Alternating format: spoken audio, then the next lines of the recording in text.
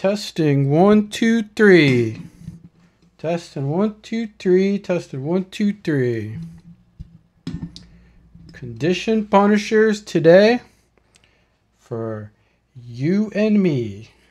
Let me know when you hear and see me. All right. Good to go? Looks like we're good to go. Thank you. Thank you, Taylor. Thank you, Judy. Thank you, Adrian. Thank you, Kimberly. Let's get this lecture started. Today, what we are going to be talking about, learning about, is condition punishers in obedience.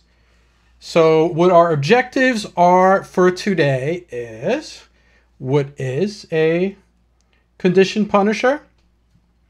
And we are going to learn about why is teaching a conditioned punisher useful? How do you create a condition punisher? Why is it underused? How is it misused? Are prerequisites for teaching a condition punisher? Why is this LIMA compliant? And what is our goal at this particular stage of training before we can move on? So let's get started. All right. First is, what is a condition punisher? All right. Condition punisher is going to be super important for us to learn. And I can tell you again, this is another subject that I am very passionate about because I think condition punishers are not used enough and or not used correctly.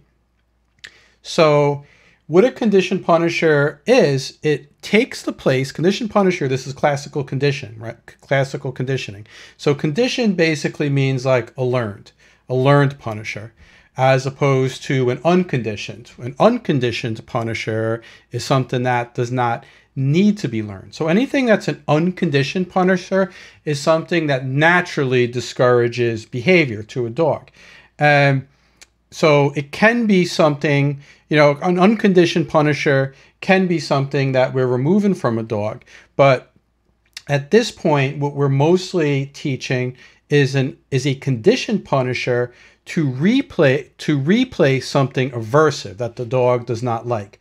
Typically something that we are using as positive punishment and, positive punishment and negative reinforcement. So what we're going to do if we're talking about classical conditioning terminology is what we're going to do is we are going to be replacing the unconditioned punisher mostly of different types of leash corrections, aversives that we use with the leash in this stage, and we're going to replace it with something that's normally neutral to the dog. In this case, what I'm mostly going to be demonstrating is just the word no, spoken very calmly. But it can also be other things. It can be body language, as I will give you an example, where we could simply use body language to take the place of an actual aversive. So this is super important. Now, why is this useful?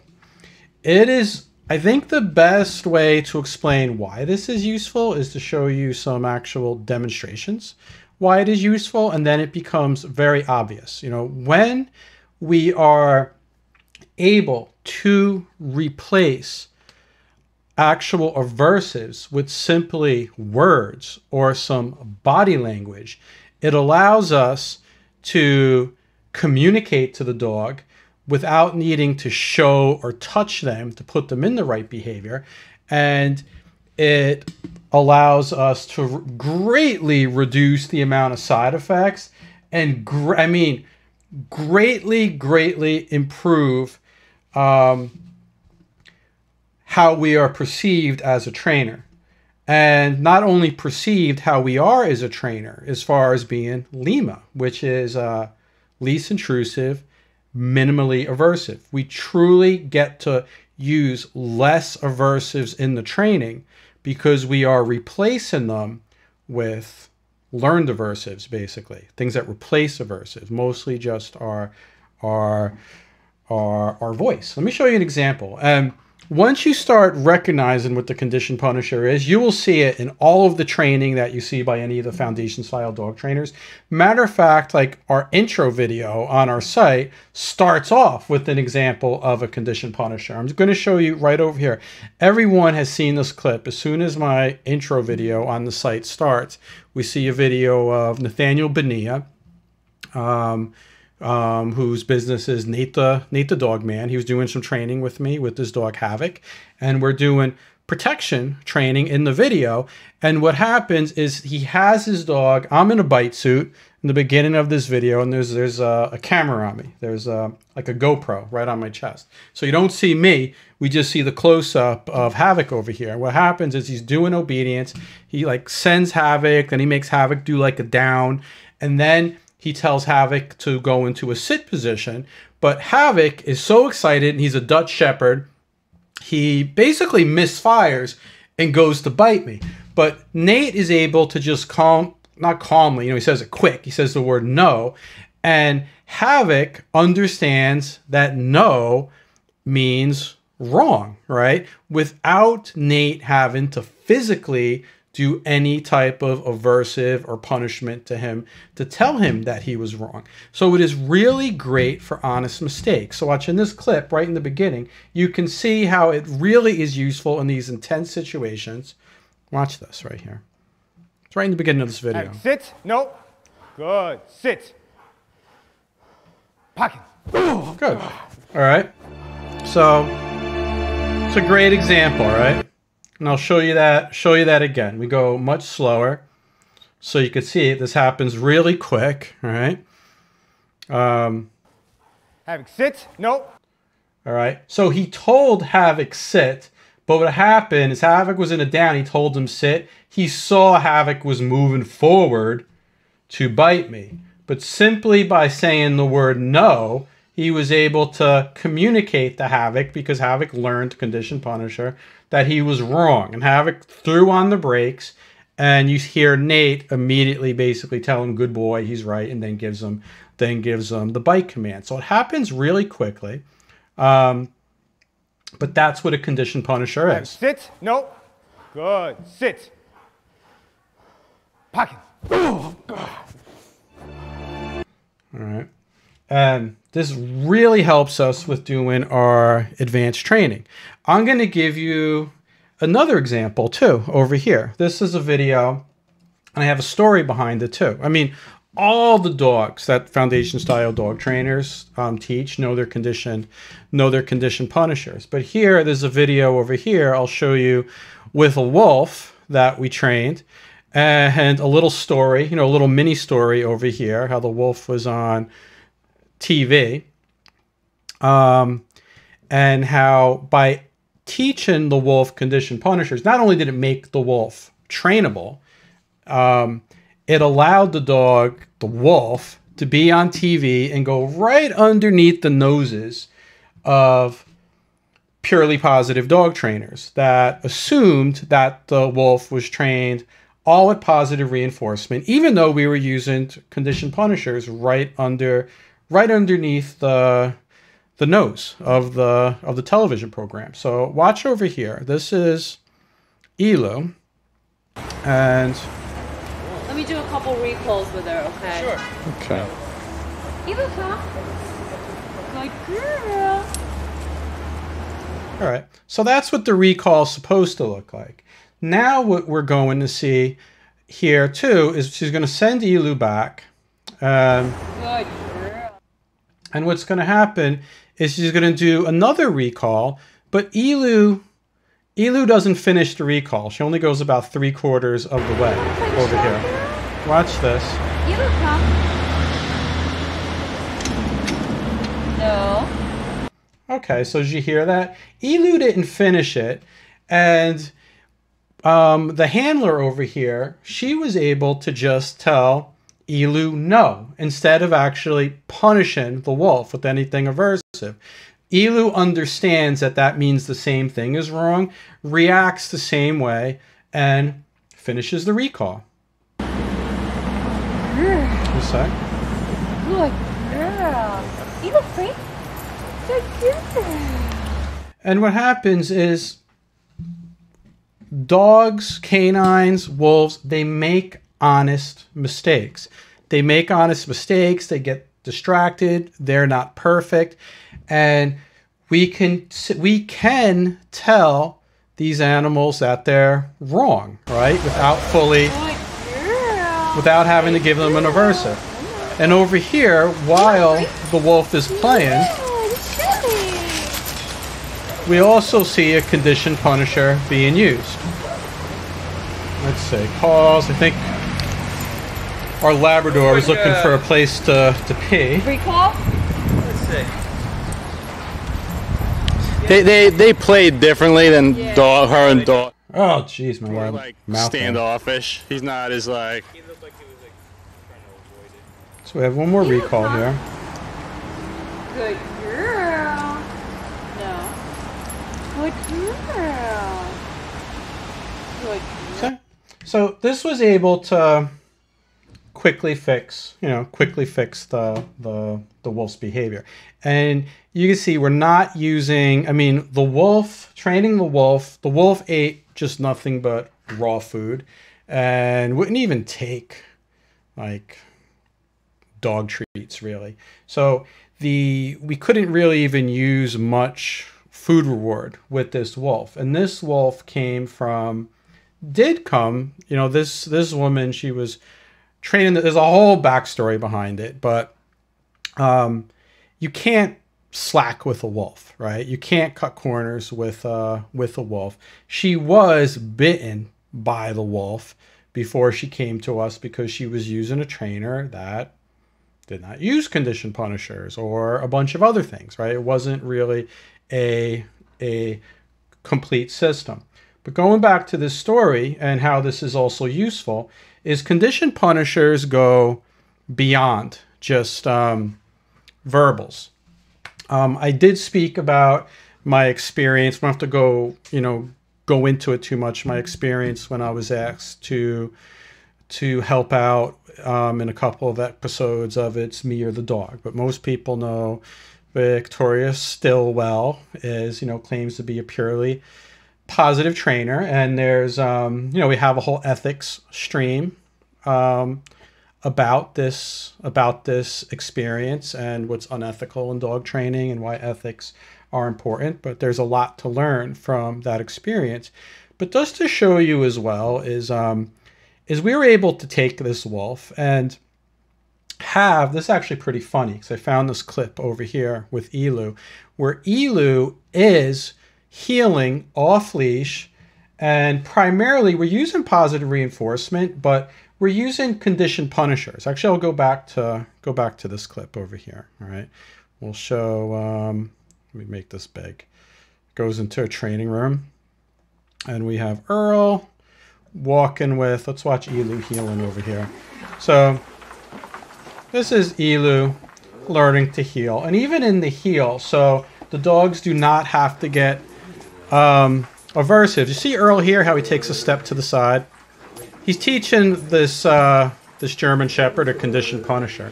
It just means that he will always make a certain body movement before he would ever give an actual punishment. So then the dog, and just like Elu the wolf, you see where she's heeling. This is called a traditional heel. We wanted the wolf to walk behind her so she's not tripping over her, and to give the wolf more confidence walking in scary areas that she was not in front. But we have videos, on the back end that show how we train the wolf and use conditioned punishers. This is an old video, but it shows how we use conditioned punishers to teach the heel. So we did not have to use actual punishers. Now for Elu, when we filmed this episode, it was a very hot day, and the handler was walking around with her wolf doing off-leash training in front of a crew, and we hear Victoria Stilwell say, "Oh, look at that, that's positive reinforcement," where in actuality what she was seeing was conditioned punishers, and it was going right underneath the nose. Like I'll show you We got a little clip right here. So she introduces him to one of Mike and Earl's biggest success stories, Lisa and Elu, a wolf. Elu here? She's actually in tune to Lisa. Like, Lisa slows down, she'll slow down. Now that's good healing. Would be Now right there, we see Elu's going a little slow. I mean, we taught Elu to follow just behind the heel, but when she would go a little slow, her punishment is a condition punisher. We teach Elu that there's going to be some fast movement, and that means you're doing wrong, all right? And then Elu knows if I fix myself, then I get, then I'm just going to get praised, and I'm good. you could get And we Casper to do that. That's what I want to do. That's real relationship. That's beautiful. Good girl. Positive reinforcement right there. Good job, Elu. All right. Now we're So we hear talking about the positive reinforcement right there, but in actuality, she's being controlled just as much through conditioned punishers, through positive reinforcement. So it gives you the ability to use conditioned punisher. It just has tons and tons of benefits, and a lot of them are going to be obvious. Is you never have to, when you know how to use punishment the right way, especially conditioned punishers, there's never anything to hide because you truly are being LIMA. You're truly training the dog so that you do not have to physically punish the dog, and you're being fair to the dog, and you're giving the dog the benefit of the doubt when they make mistakes. So our prerequisites for conditioned punishers are, of course, you need to understand the phase 1 training, right? The phase 1 training with a dog, because if we don't have the phase 1 training, we can't even begin to communicate to the dog what is right. And of course, we need to understand our escape conditioning. So if someone's just jumping in on the stream and they have not watched all these videos, these phase 1 videos and escape conditioning, is you cannot even do the lessons that you see here, right? We really need to understand this as a prerequisite. And of course, like we explained in the previous stream on escape conditioning, you need to understand the leash. But this does change our full command structure, right? So this is what we're working towards. When we give a dog a full education, what we get is we're able to do these, we're able to dynamically communicate with the dog in such a way where we get a true, like the greatest obedience that you can technically get with the dog, where they're obeying because of the best reward schedules and also because of the best punishment schedules that are mostly being implemented by condition punishers, where you're not even using an aversive majority of the time because you taught a condition punisher. So this is where we left off doing the escape conditioning, right? Where we were inviting the dog into the obedience, and if the dog didn't want to obey, we just started over at the beginning. And it was a sign, if the dog did not want to participate with us, that we were probably being too aversive, or we were not keeping up on our reward schedules. Here is what I suggest people do as a general test now. If you know that if you have a client or you are working on a dog and you're doing the escape conditioning, you do not want to introduce the condition punisher unless the dog understands the escape conditioning for every command that you wish to implement the conditioned punisher. Meaning, if I'm going to do a little session here with Darcy and I'm going to be teaching the conditioned punisher for like the sit, the down, the come, and the climb mostly.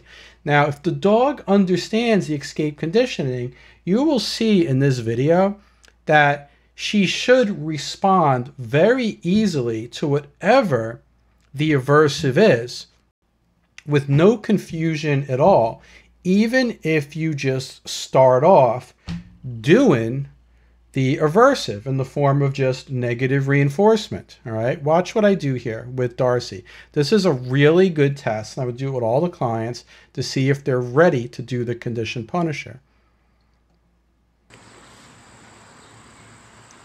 See here, a little pump up, she knows what to do. A little pump down, she knows what to do. And she doesn't seem stressed out by it. Little pump up. I'm doing a pinky just to show it's not about force. You should be able to do very, very light amounts. I'm just pumping toward the climb. These are all the aversives that Darcy would experience if she disobeyed. And she understands how to escape the aversives without being scared, without being stressed out. All right, so I do a bunch of these over here, and you get the idea. I put the whole videos over here. I just did a little short session, like a 2-minute session, just doing pumps. So if she understands how to escape it, I can start adding the condition punisher. All right. Now, so the conditioned punisher command structure, what it's going to look like is it's not exactly our full command structure yet. And our full command structure, to show the difference of it, the biggest difference that you're going to see over here is that when the dog is fully trained, we're going to teach the dog how to completely avoid all punishment. But since we are teaching the dog the conditioned punisher, we don't want the dog to be able to avoid the conditioned punisher at this point. We want to expose the dog to the conditioned punisher as much as possible until we are convinced that the dog understands what the conditioned punisher is. So in this command structure, what we are doing with the dog is basically always start off with the dog's name. We give the dog's the command, and if the dog does the command, we do everything we've done in the past. We're going to praise the dog, we're going to reward the dog, we're going to use whatever reward schedule that we're on. And if the dog remains in it, we release the dog and we start back over. But now what we're also going to do is if the dog does not obey. You see over here, let me make this bigger. Yeah, over here. If the dog does not obey, no. What we're going to do, if the dog does not obey, we're simply just going to say no, all right?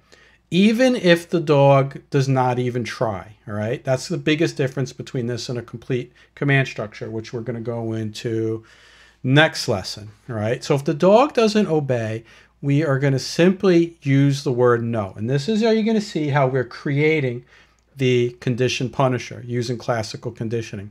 No at this point really should mean nothing to the dog, but we say no to the dog, all right? Now, up here, it only goes one way. After we say no, we ask ourselves, did the dog try to obey at this point? In the beginning, they don't. They don't even know what it means. If the dog does not even try, we do what we taught the dog for that command in the escape conditioning. In the escape conditioning lesson, we repeat the command with the proper correction that the dog should not be scared of at this point. So for instance, if I say, Darcy, sit, and she does not obey, I first say no. This doesn't happen at the same time. This is why these are separate steps. I say no. She did not try to fix herself, all right? And then I repeat the command, sit, which you saw, whatever the proper condition punisher is for that. Then if she does it, good girl, all right? Now, if you say no, and if she tries, all right, suppose that she does try, and she happens to obey, fixes herself right over here, yes, we just go and we praise her, all right? Good girl. She avoids, she's able to avoid the correction. But we see this would actually be a sign that she's learning the conditioned punisher, right? That's what we're really looking for, all right? But suppose we say she doesn't obey. We say no. She tries, but she still just gets it wrong, all right? We told her sit. She didn't do it. We told her no. She goes into a down, but she tried. We would just say no again. As long as she's trying, we would just keep saying no, all right, until she stops trying, and then we show her what the right answer is, basically, all right? We show her what the right answer basically is. And that's the way it works. Now, same thing, there's 2 entry points to the no. There's one when we initially give the command, if she doesn't do it at all. The other one is once she's during the command, during the duration.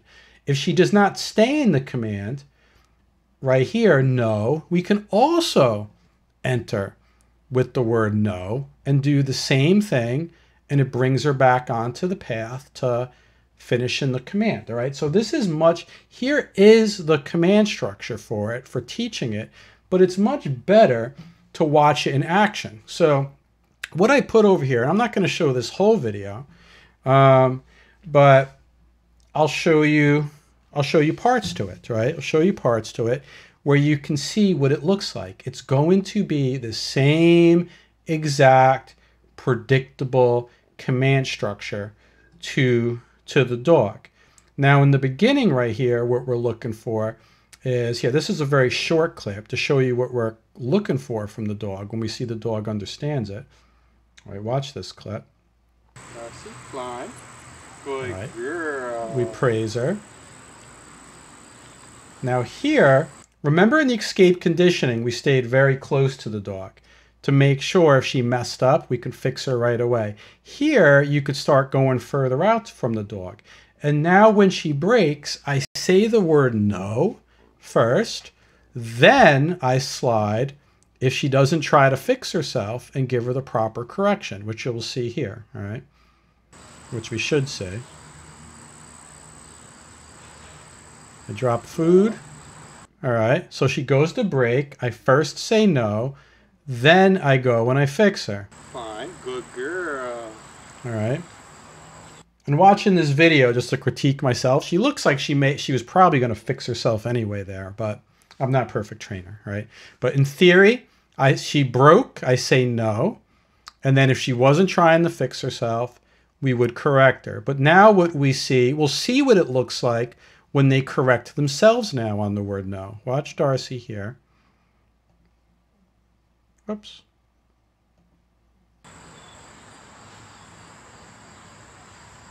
Drop some food. Good girl. You see? So there I said no. Did she open? She was in the command, all right? Did she stay? She didn't stay. I said no. Did she try? Yes. Did she obey? Yes. I just praised her, all right? And this shows signs that she's understanding a conditioned punisher. Let's watch this a little more because we'll see another one. See what the conditioned punisher looks like. Good girl. Darcy, freak. Good girl.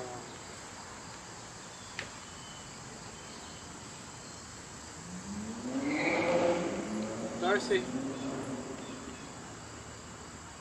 He's eating drop treats. Good girl. No. Sit. Good girl. Darcy, down. Good girl.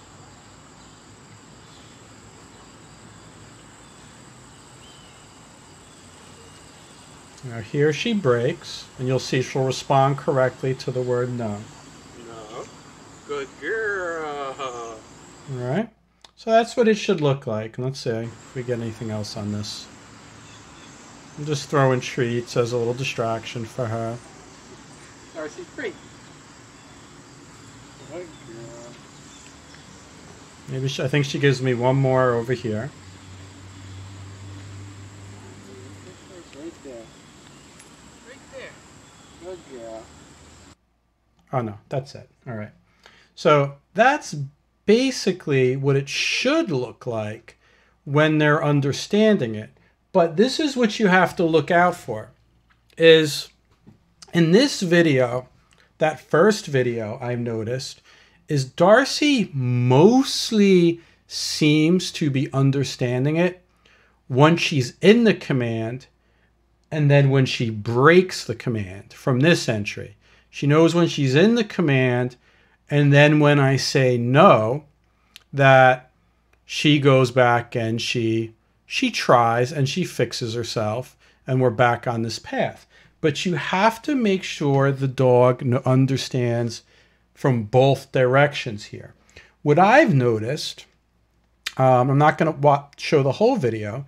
I continue doing the lesson with Darcy, and I noticed sometimes when I gave her the initial command and she did not obey, and I told her no, she did not try to then fix herself.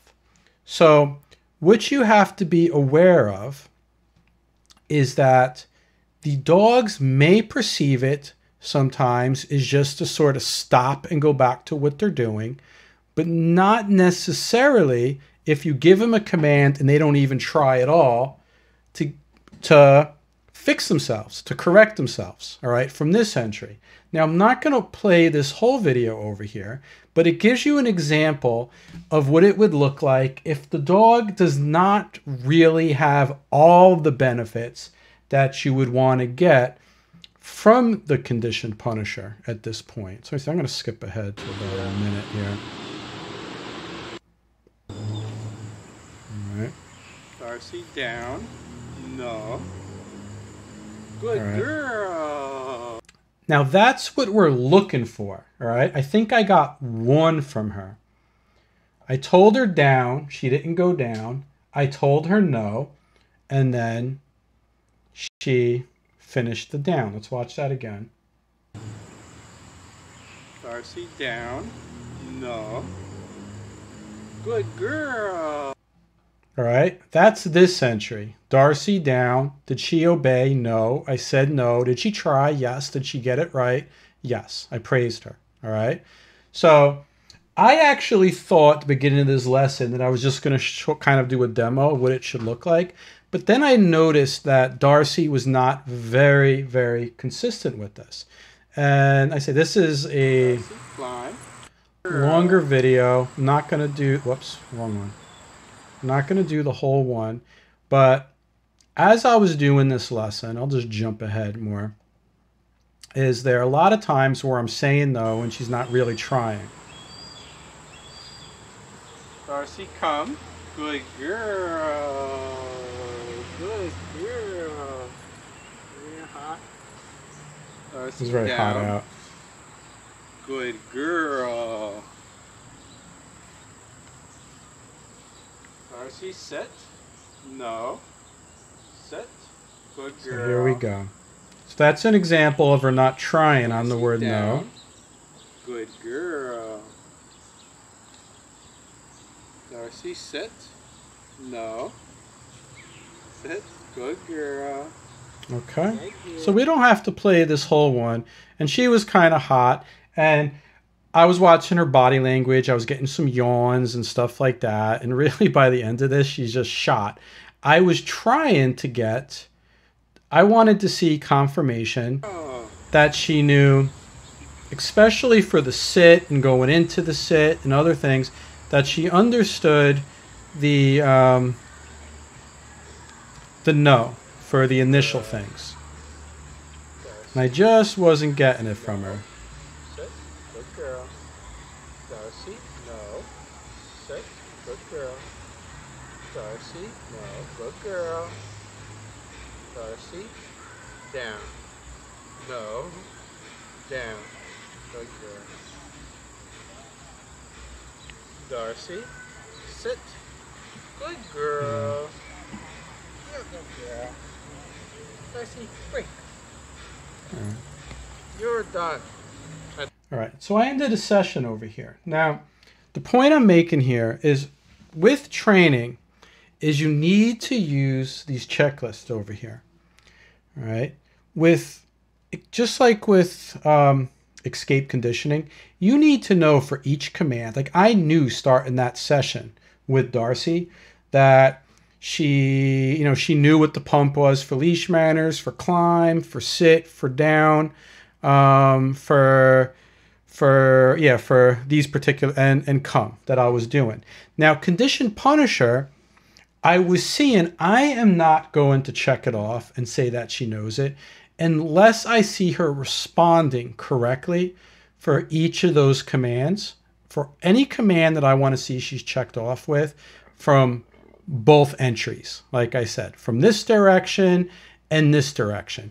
If she does not know both the entry points, then most likely I'm not going to be able to be minimally aversive with her. There will be times where if she understood that condition punisher and she is obviously trying and doesn't have a reason to disobey, that I would have to use an actual aversive instead of just a conditioned aversive with her.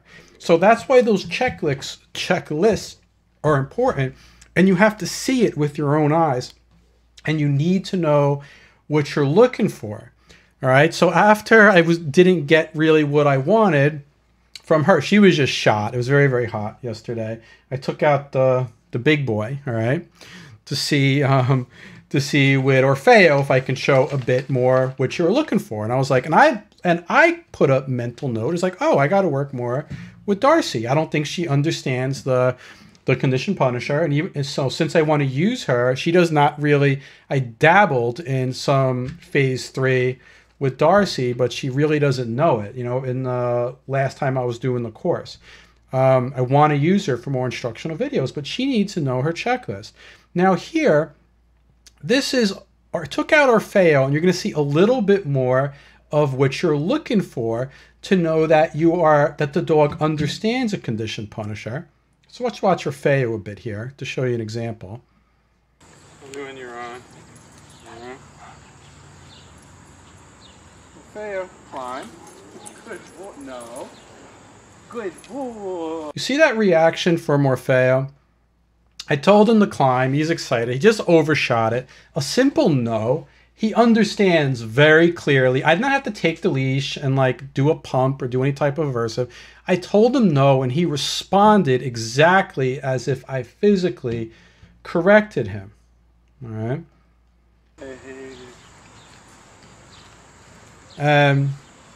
I'm leaving this whole session. We're not going to watch the whole 7-minute session, but you can watch it on your own to see what it looks like. Good boy.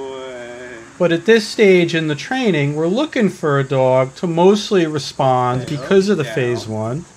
Good boy. He's still on his thin schedules, but I'm going to try to mess him up. All right. In this stage, you should be faded off the body language. So I'm going to do different presentations, right? I'm going to turn my back to the dog. I'm going to bend over and say the word sit, where dogs associate that we're going down.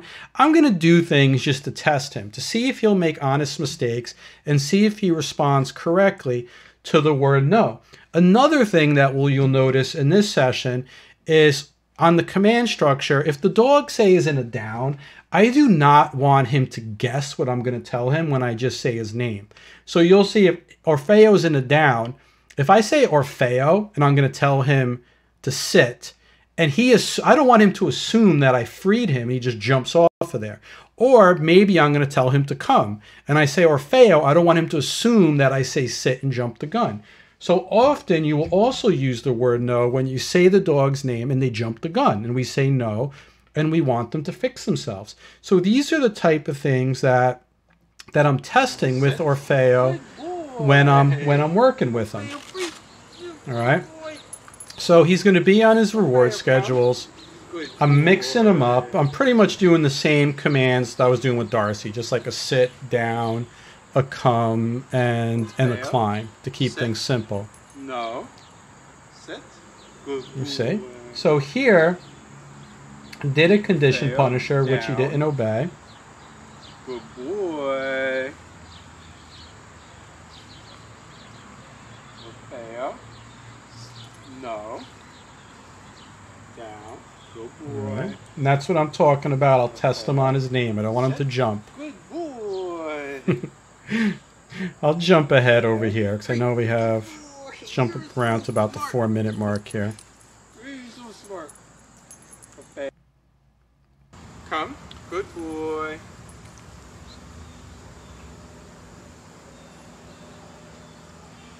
Fail. Climb. Good boy.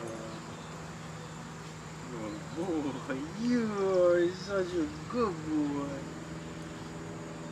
Orfeo, sit. Good boy. So here I try to fool Good him, boy. Good trying to trigger honest mistakes. Orfeo, no. Sit. Good boy. Orfeo, no. Sit. Good boy. Orfeo, down. Good boy. We'll take it. He jumped the gun a bit there. I was giving it to him. Orfeo, sit. Good boy.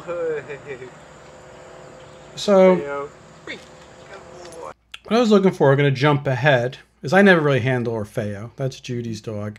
But I kind of got what I was looking for now. Just a little bit of work with me is I'm convinced he knows his word knows, like especially towards the end over here. I did a double no where you could see he keeps trying.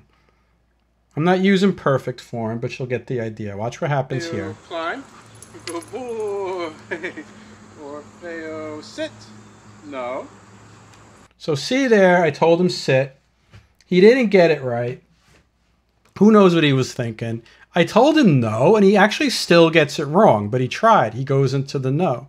He goes into the down. Perfect form would actually be I would have just stood there and said no again. I was going to go over and just help him and fix him. But since he tried, I realized, oh, I could give him another no to tell him he's wrong again. So I start moving up and I tell him no again. Watch this.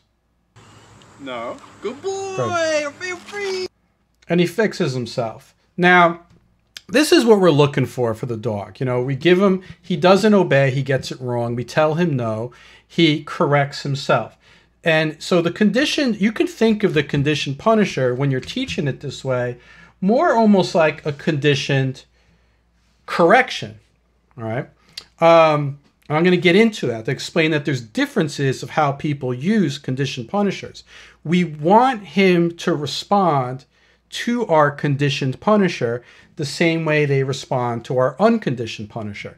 But if you train the dog using the escape conditioning in this style and the dog understanding the words, the reaction, if we want the same reaction from the aversive, we want the dog to not just simply stop behavior, it's a correction. It's a punisher where the dog has to do something and fix themselves in order for it to go away. So we're looking for the dog to fix themselves.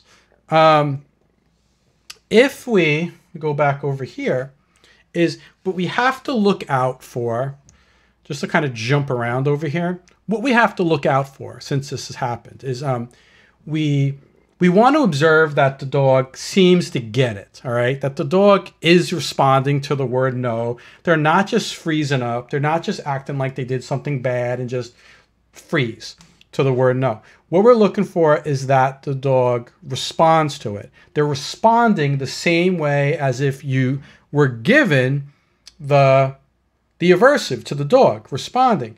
But I put this here too, in this video gives an example.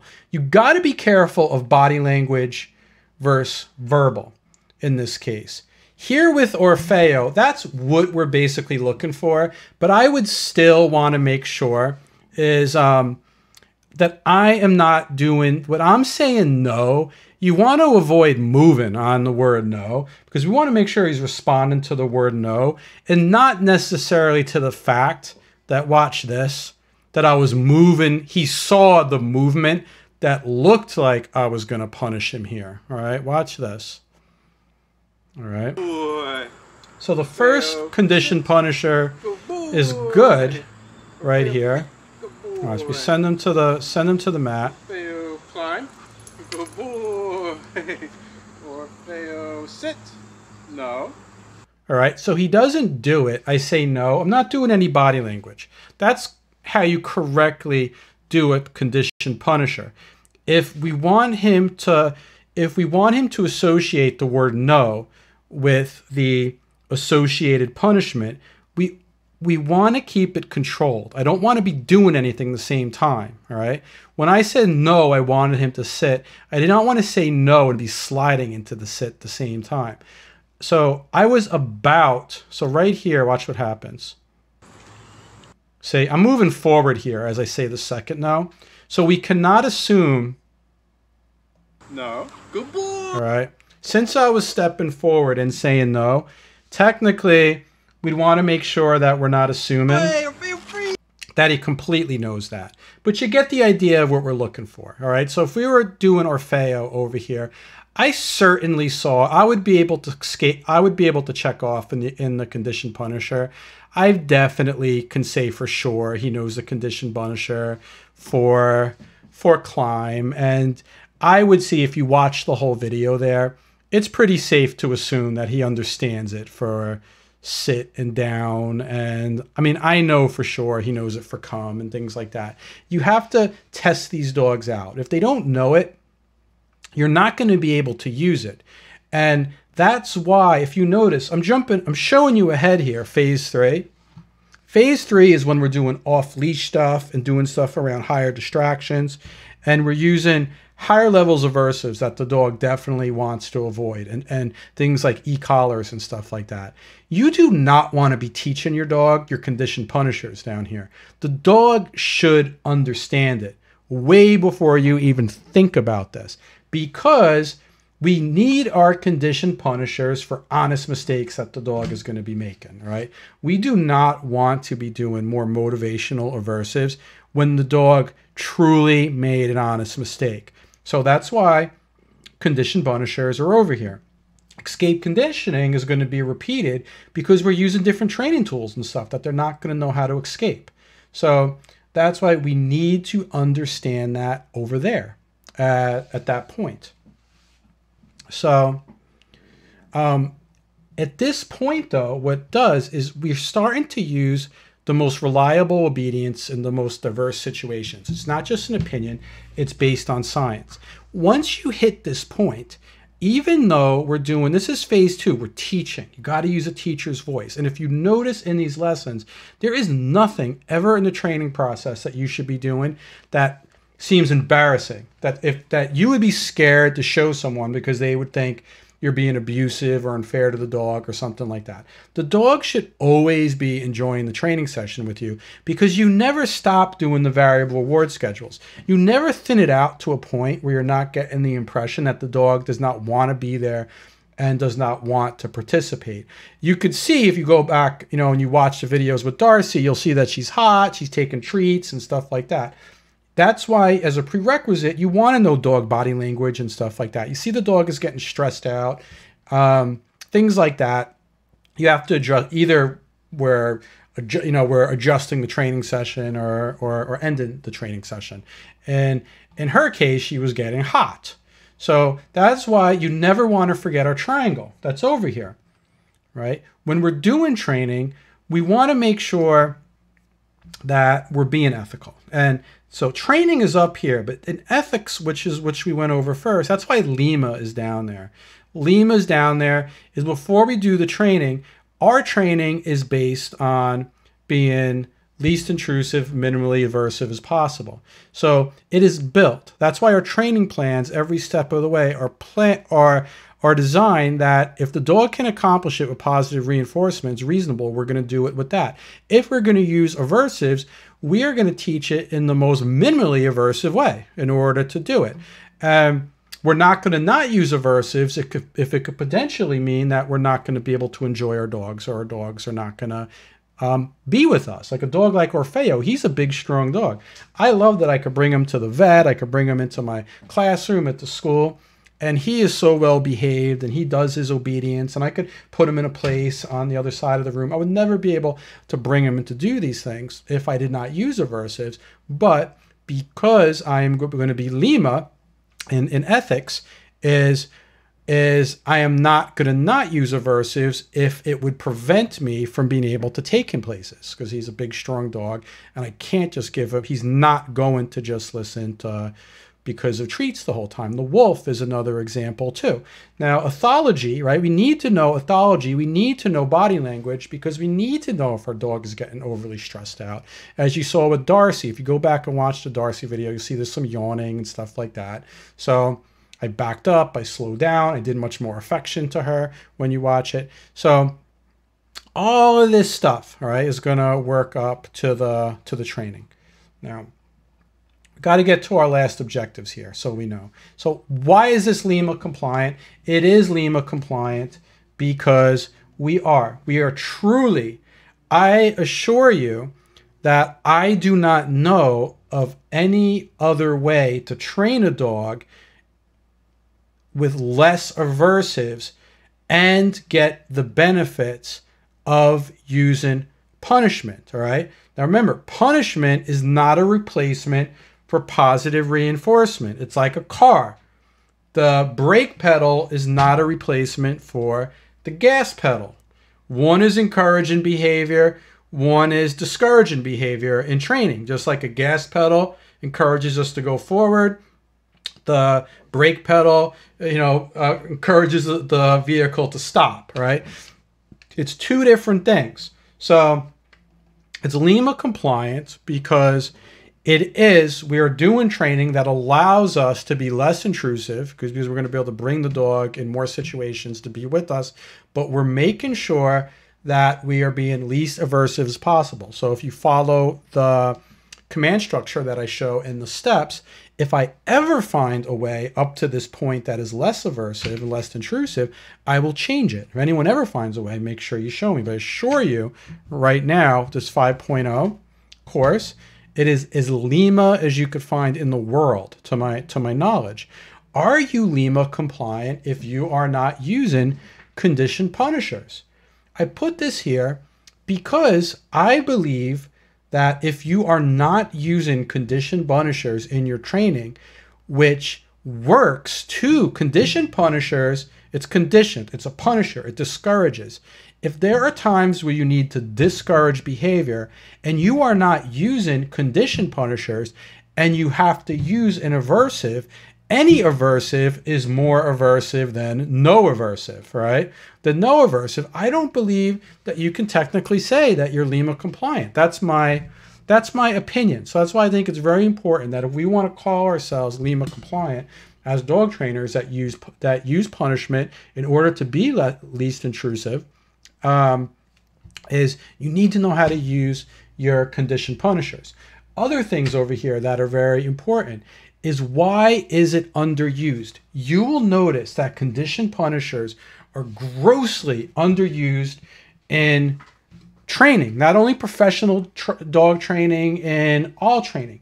Now I'm going to tell you why it is underused. And if we understand why it's underused and why you don't see it as much, it helps us to know why we should use it. One is dog trainers that only do positive dog training, that call themselves purely positive dog trainers and don't even use the word no or stuff like that, all right? If someone has only learned about positive dog training and for various reasons, other because lack of exposure, because they just have the wrong idea about it, it could be any reason in the world, is if they do not use punishment, they obviously are not going to use a conditioned punisher because it is a punisher. So you just see people that didn't even learn how to use it and don't know the benefits of it and don't know that it really does not have to be that bad, okay?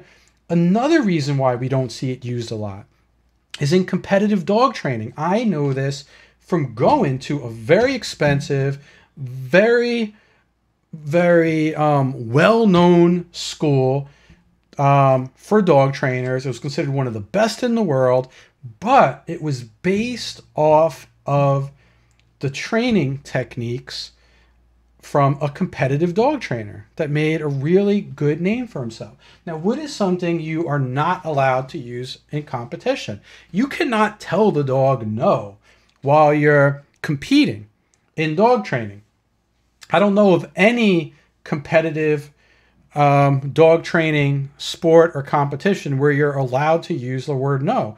I spent thousands and thousands and thousands of dollars and never even though I could look back and think of times where there were conditioned punishers happening almost by accident, even though it was not mentioned to us, it was not something that was focused. We were not really taught, this is what a conditioned punisher is.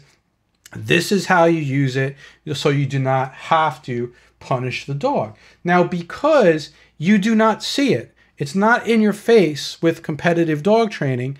Just like in competitive dog training, we don't even see praise used that much. We usually hear the word yes, we hear clickers, stuff like that, because praise is not really used in competition. Because a lot of military and working dogs, and even a lot of professional trainers, get their education from a lot of trainers that made names for themselves in competitive dog training. The lack of focus on conditioned punishers trickles down even into a lot of working dogs and, a lot of balanced dog, people call themselves balanced dog trainers, where they're not just using positive dog training, they're using punishment, but they are mostly mimicking things that worked well in competition where you could say the word no. So then what you get are a lot of dogs that potentially are getting a lot more aversives than necessary. So, and it's not just about being self-righteous, right? When we're talking about conditioned punishers and the benefits, it's not just, it's not just about, oh, I'm using less punishment.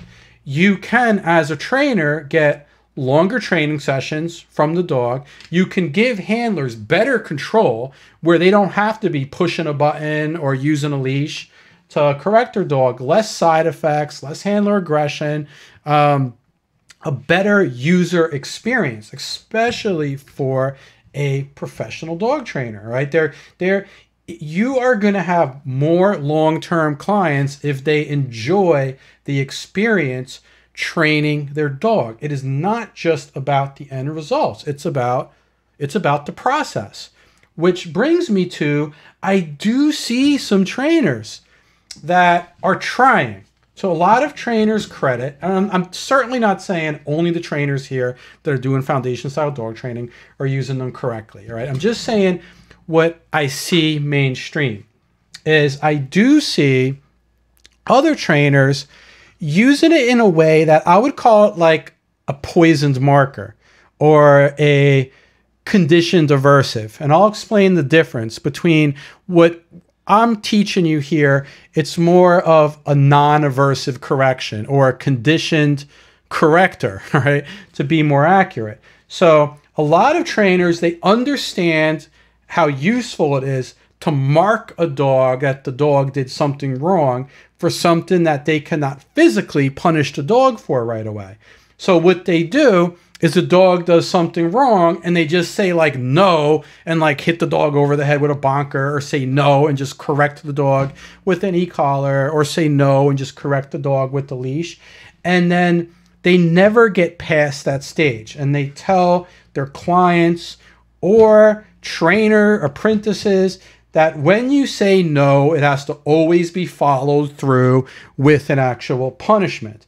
So then what happens is you're never getting the use of it from what it is. The conditioned punisher is meant to replace the actual punisher if you're using it the right way, but in a way, ideally, that the dog corrects themselves, that you get the behavior that you want from the dog.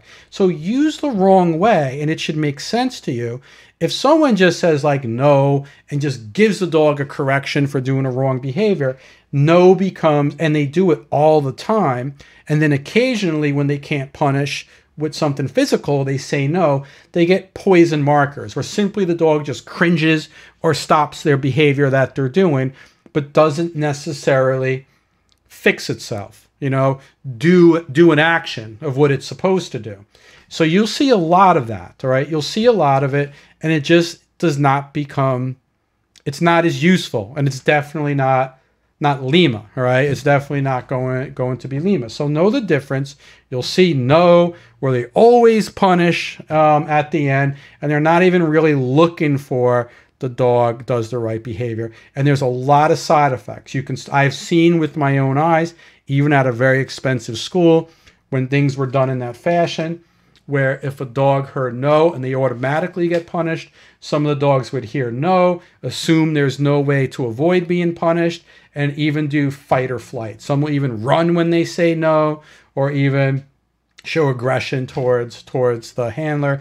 Or you might just get simply a dog that just cringes and act like it was just physically got an aversive that did not really help show the dog what to do. All right. So remember, if you do it the way that I'm showing and you do the escape conditioning first and you are telling the dog what they're supposed to be doing, the no should, it's going to be conditioned. It's conditioned to what we taught the dog already, that when you hear that no, you can fix yourself. And if you do that behavior, you don't have to get the aversive and the help. And keep in mind, as you see in phase 2, even with Orfeo, if you watch that video I'm doing, it almost does not matter what training collar you are using. When you have that engagement from the dog, even with a big dog like him, I can use fingers. Little pressure, pumps, fingers.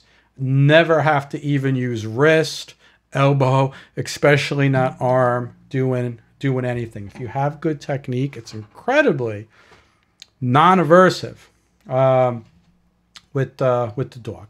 Let's see what we got here. Also, what is our goal at this particular stage of training? What should we observe? All right. What we want before we can move on is for every command that you would like to use a conditioned punisher, is we want to observe when you do the conditioned punisher at both entries, all right? Going back to our command structure, either initially if the dog gets it wrong, or if they did not remain in the duration, at both entry points to the conditioned punisher, that they show that with the word no, they can do the proper correction. They can correct themselves instead of you needing to use an aversive to correct the dog. All right. Things to watch out for is mostly, if you want your conditioned punisher to be body language, make sure you're using the body language, which we didn't go too much into that lecture because we're going to have to do more videos just on heel, with the heel in particular. We just use the body language, and that's what we were showing with the wolf when she was healing in the TV show. And if you want to use verbal, isolate the verbal. Do not move the same time you say the word no. Say no first, then move. So the dog makes the connection. The dogs will learn whatever you teach them.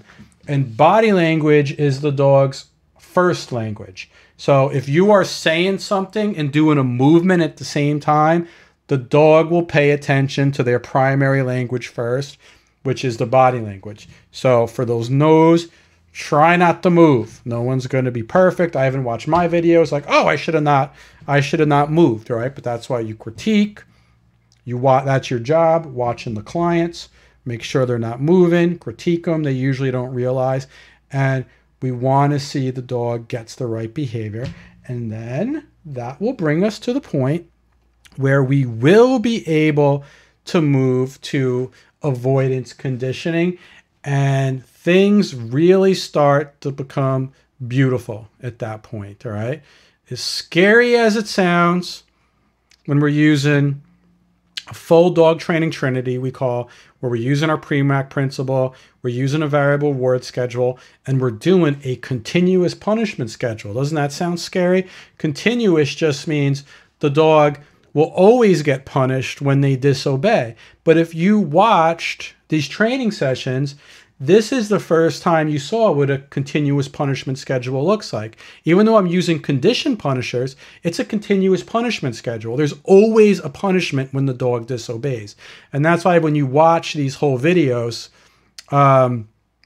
you see the dog almost always trying, or it's honest mistakes. They just know it's not, there's always going to be a reward coming at some point, and there's always discouragement for not with we're hitting things from both sides over here. which starts making the training very reliable, even at this stage, in whatever controlled situation you have brought your dog into. All right. Then of course, Premack principle. You release the dog. We played some ball with him at the end of that short session. All right. So you can see where we're going. We're here, conditioned punisher. We got avoidance conditioning. That prepares us for phase 3, where we really do high-level distractions. And phase 4, generalization, is doing it in different areas and making sure your client or even you understand the best schedules to maintain.